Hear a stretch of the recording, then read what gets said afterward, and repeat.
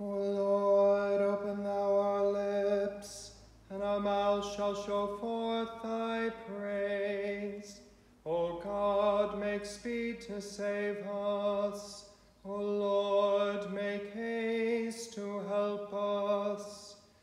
Glory be to the Father, and to the Son, and to the Holy Ghost, as it was in the beginning, is now, and ever shall be, world without end.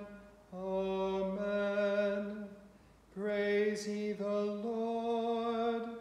The Lord's name be praised. O come, let us sing unto the Lord. Let us heartily rejoice in the strength of our salvation. Let us come before his presence with thanksgiving, and show ourselves glad in him with psalms.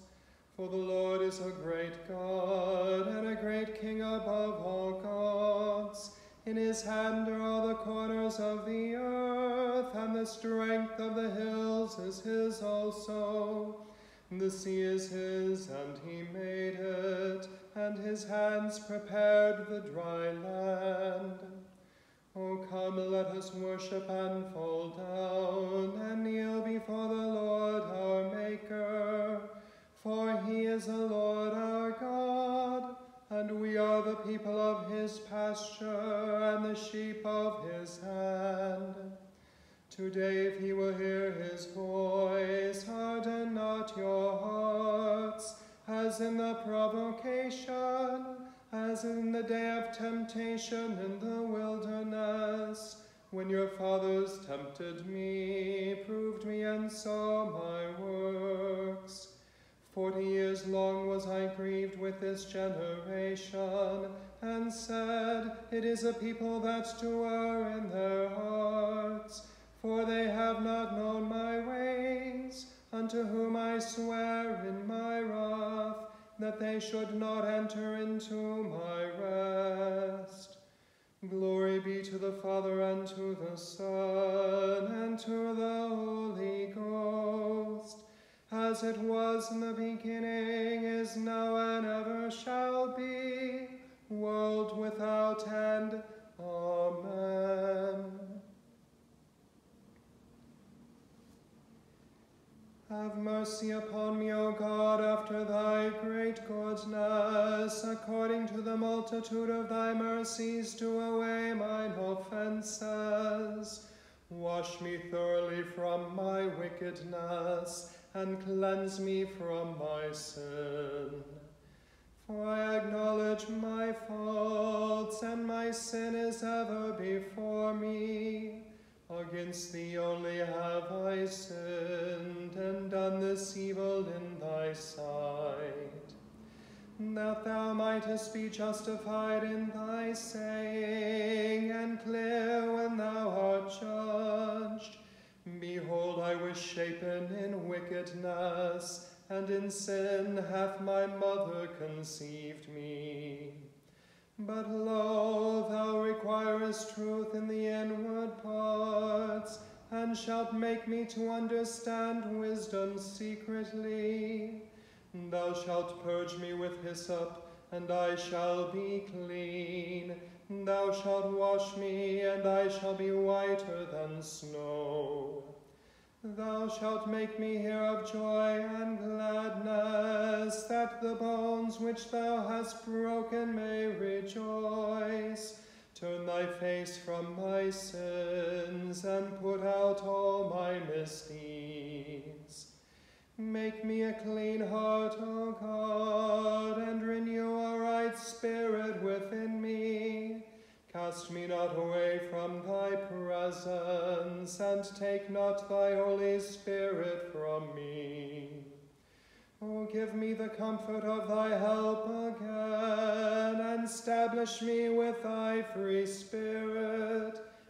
Then shall I teach thy ways unto the wicked, and sinners shall be converted unto thee. Deliver me from blood guiltiness, O God, that thou art the God of my health. and my tongue shall sing of thy goodness. Thou shalt open my lips, O Lord, and my mouth shall show thy praise. For thou desirest no sacrifice, else would I give it thee. But thou delightest not in burnt offerings. The sacrifice of God is a troubled spirit. A broken and contrite heart, O God, shalt thou not despise. O be favorable and gracious unto Zion, build thou the walls of Jerusalem. Then shalt thou be pleased with the sacrifice of righteousness, with the burnt offerings and oblations. Then shall they offer young bullocks on thine altar. Glory be to the Father, and to the Son, and to the Holy Ghost, as it was in the beginning, is now, and ever shall be, world without end. Amen. The first lesson is written in the 6th chapter of the book of Judges, beginning at the 25th verse. And it came to pass the same night that the Lord said unto Gideon, Take thy father's young bullock, even the second bullock of 7 years old, and throw down the altar of Baal that thy father hath, and cut down the grove that is by it, and build an altar unto the Lord thy God upon the top of this rock, in the ordered place, and take the second bullock, and offer a burnt sacrifice with the wood of the grove which thou shalt cut down. Then Gideon took 10 men of his servants, and did as the Lord had said unto him. And so it was, because he feared his father's household, and the men of the city, that he could not do it by day, but he did it by night. And when the men of the city arose early in the morning, behold, the altar of Baal was cast down. The grove was cut down that was by it, and the second bullock was offered upon the altar that was built. And they said one to another, Who hath done this thing? And when they inquired and asked, they said, Gideon, the son of Joash, hath done this thing. Then the men of the city said unto Joash, Bring out thy son, that he may die, because he hath cast down the altar of Baal, and because he hath cut down the grove that was by it. And Joash said unto all that stood against him, Will ye plead for Baal? Will ye save him? He that will plead for him, let him be put to death, whilst it is yet morning. If he be a god, let him plead for himself, because one hath cast down his altar. Therefore on that day he called him Jerubbaal, saying, Let Baal plead against him, because he hath thrown down his altar. Then all the Midianites and the Amalekites and the children of the east were gathered together, and went over and pitched in the valley of Jezreel. But the Spirit of the Lord came upon Gideon, and he blew a trumpet, and Abiezer was gathered after him. He sent his messengers throughout all Manasseh, and also was gathered after him, and he sent messengers unto Asher, and unto Zebulun, and unto Naphtali, and they came up to meet them. And Gideon said unto God, If thou wilt save Israel by mine hand, as thou hast said, behold, I will put a fleece of wool on the floor. And if the dew be on the fleece only, and it be dry upon all the earth beside, then shall I know that thou wilt save Israel by mine hand, as thou hast said. And it was so, for he rose up early on the morning, and thrust the fleece together, and wringed the dew out of the fleece, a bowl full of water. And Gideon said unto God, Let not thine anger be hot against me, and I will speak but this once. Let me prove, I pray thee, but this once with the fleece, let it now be dry, only upon the fleece, and upon all the ground let there be dew. And God did so that night, for it was dry upon the fleece only, and there was dew on all the ground. Here ends the first lesson.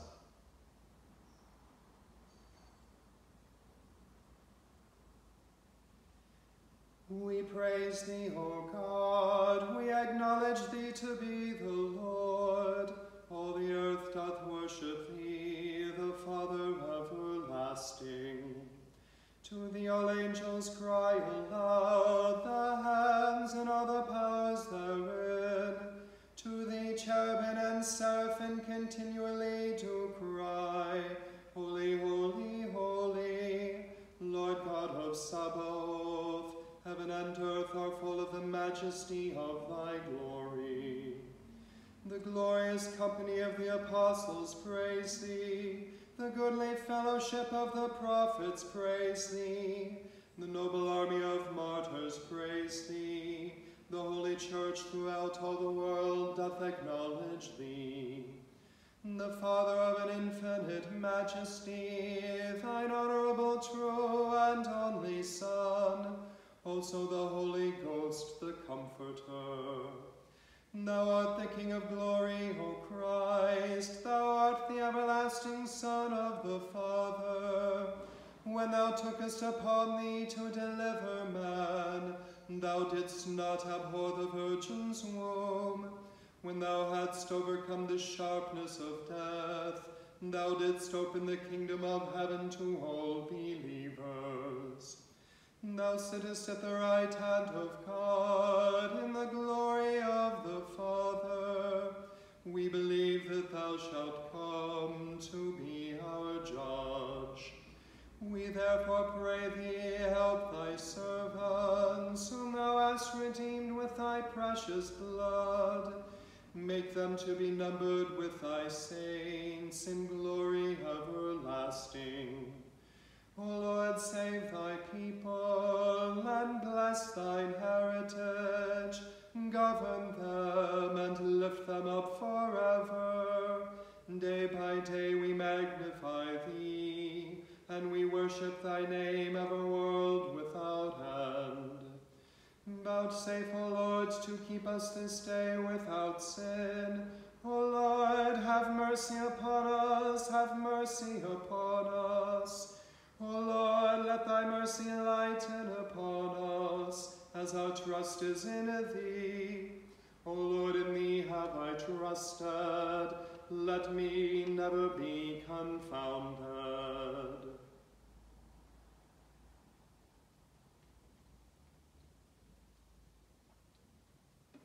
The second lesson is written in the 14th chapter of the Holy Gospel according to St. Luke, beginning at the 12th verse.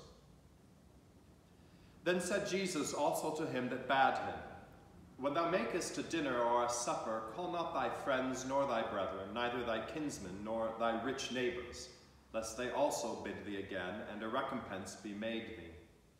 But when thou makest a feast, call the poor, the maimed, the lame, the blind, and thou shalt be blessed, for they cannot recompense thee, for thou shalt be recompensed at the resurrection of the just.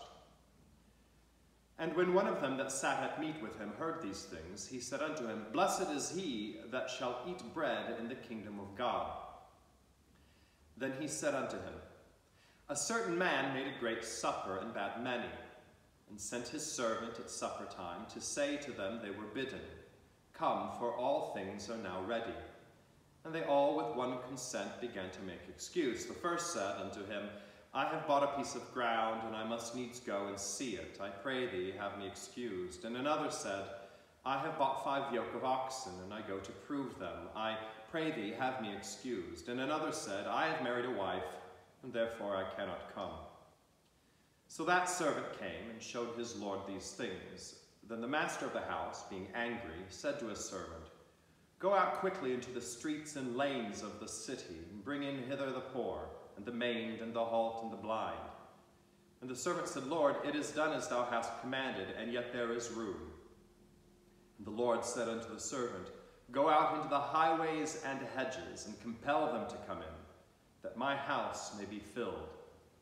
For I say unto you, that none of those men which were bidden shall taste of my supper. Here ends the second lesson.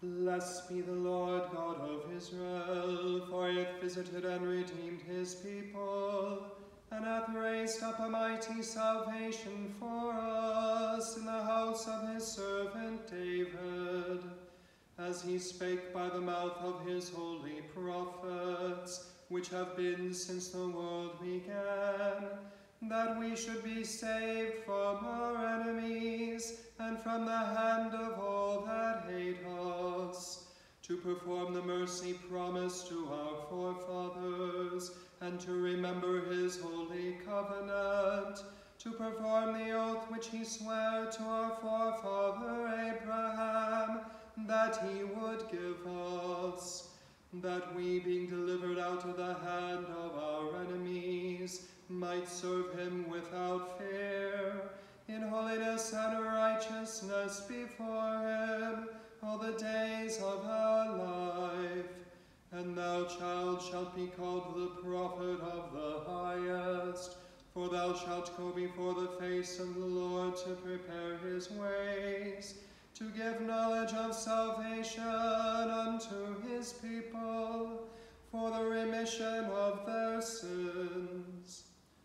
Through the tender mercy of our God, whereby the day spring from on high hath visited us, to give light to them that sit in darkness and in the shadow of death, and to guide our feet into the way of peace.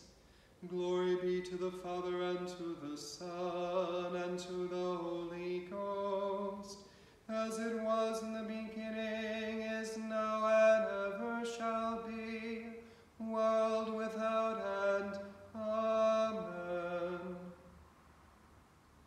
I believe in God, the Father Almighty, maker of heaven and earth, and in Jesus Christ, his only Son, our Lord, who was conceived by the Holy Ghost, born of the Virgin Mary, suffered under Pontius Pilate, was crucified, dead, and buried.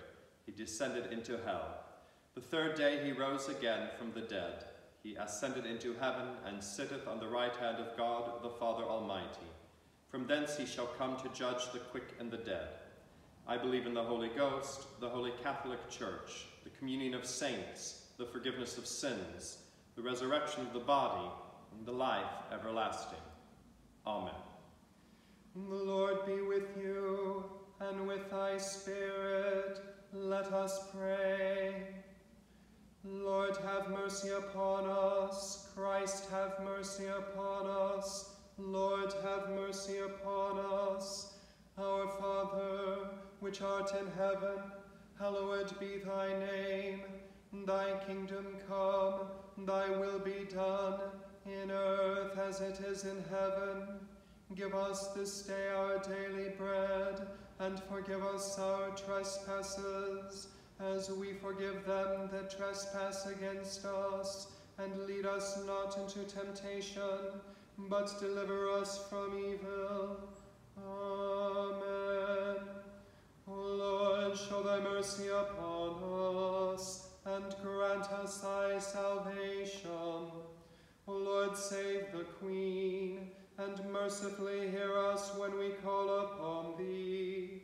Endue thy ministers with righteousness, and make thy chosen people joyful. O Lord, save thy people, and bless thine inheritance. Give peace in our time, O Lord, because there is none other that fighteth for us, but only thou, O God. O God, make clean our hearts within us, and take not thy Holy Spirit from us. O Lord, who never failest to help and govern them whom thou dost bring up in thy steadfast fear and love, keep us, we beseech thee, under the protection of thy good providence, and make us to have a perpetual fear and love of thy holy name, through Jesus Christ our Lord. Amen. O God, who art the author of peace and lover of concord, in knowledge of whom standeth our eternal life, whose service is perfect freedom, defend us, thy humble servants, in all assaults of our enemies, that we, surely trusting in thy defense, may not fear the power of any adversaries, through the might of Jesus Christ our Lord. Amen.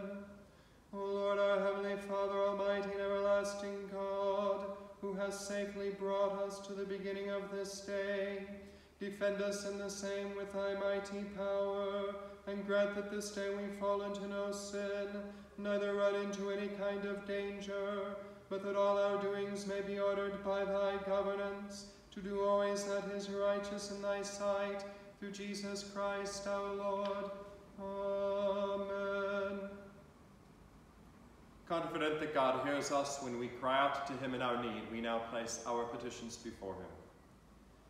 For the church throughout the world, that all may see the gift of the Holy Spirit as a visible sign and as a reason to hope, and allow it to manifest in their lives. Today in our diocese, we remember the Lakeman group, St. John and Tuxwood, clergy Paul Ryder and reader Gus Woodcock. In the Anglican cycle of prayer, we remember the Diocese of North Carolina, the Episcopal Church, and their Bishop Samuel Rodman. In the Diocese of Asaba in Nigeria, and their Bishop Justus Mogekwu. Lord, in your mercy, hear our prayer. For our benefice of Colgate and Tombland, and all who join us in prayer, that God might empower us to be instruments of his compassion to those around us who face economic and other hardships. Lord, in your mercy, hear our prayer. For Elizabeth, our Queen, and leaders of nations, that their response to the current crisis may be based on the common good and care for the poor.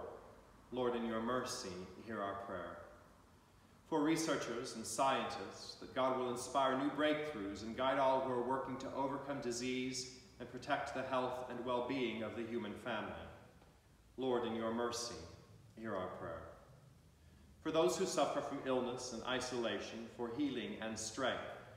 For those for whom prayers have been requested, especially Mel, Barry, and Anne, Fiona, Robert, Susan, Stephen, Nairi, and Jan. Lord, in your mercy, hear our prayer. For those who have died, especially Brenda, Barbara, Samir, Kathleen, Mark, and Ian. And for those whose anniversaries of death fall at this time, especially Mabel Maud Ludkin, Marjorie Dorman, and Elsie Bradbury. Lord, in your mercy, hear our prayer. Almighty God, who hast given us grace at this time with one accord to make our common supplications unto thee, and dost promise that when 2 or 3 are gathered together in thy name, thou wilt grant their requests. Fulfill now, O Lord, the desires and petitions of thy servants, as may be most expedient for them, granting us in this world knowledge of thy truth, and in the world to come life everlasting. Amen. The grace of our Lord Jesus Christ, and the love of God, and the fellowship of the Holy Ghost be with us all evermore. Amen.